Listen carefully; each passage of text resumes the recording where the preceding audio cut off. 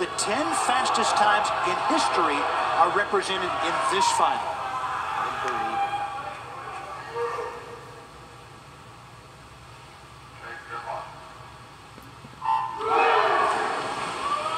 8 lengths of the pool. The record, if you're interested, as you said, 129.6. Peroni set that a couple of days ago. He went 43.5 on the way out. Had a lot of speed, 20.8 on the feet the first 50. Peroni and Carter tied for second behind Townley Haas.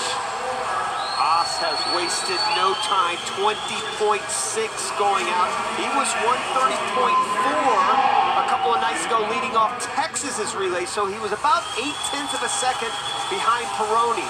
Peroni's got to get out there. He cannot wait and come back on this field. He's in lane number 6 right now, doing a pretty good job, but boy, what a way to go out. 43.1 going out, almost a half a second ahead of record pace. Townley Haas of Texas in lane number 4, about 2.5 lengths to go. He is blowing away this field right now. Peroni trying to do everything he can to keep in and to stay in it.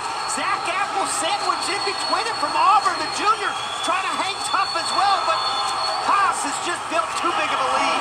It's Townley Haas in lane 4 and Blake Peroni of Indiana in lane number 6. Haas trying to win it for the 3rd straight year.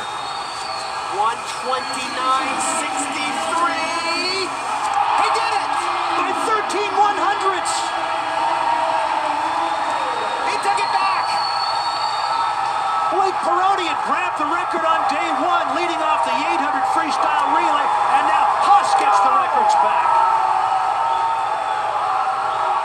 Disappointment for Blake Peroni, but he's got nothing to hang his head about. He's had 2 spectacular 200 freestyles, but Texas rules this one. Wow! Holy smokes!